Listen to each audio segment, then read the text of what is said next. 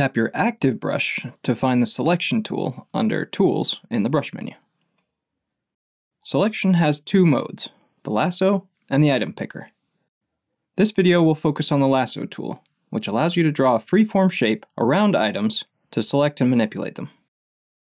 When you're done, a single tap on the canvas will deselect everything. In case you want to go back, just tap Undo and they'll be selected again. No matter which tool you have active, a quicker way to access selection tools is with a tap and hold gesture on the screen. If you want to add more items to your selection, just do another pass with the Lasso tool, and those will be added to the selection. Doing a second pass over your already selected items will remove them from your active selection.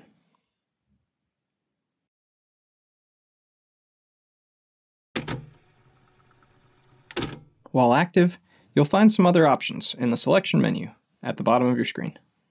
The first one lets you toggle between the selection tools and the color picker. The next one allows you to control whether or not to select strokes that are only partially covered by the Lasso tool.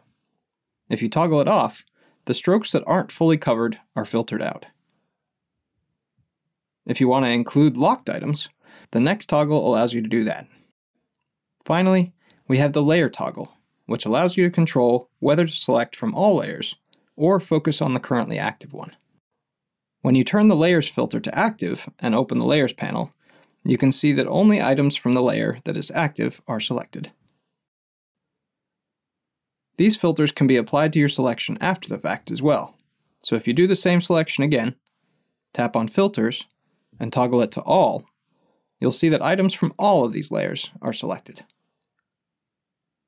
There's also a shortcut to switch between Lasso selection and the item picker by laying down another finger while selecting.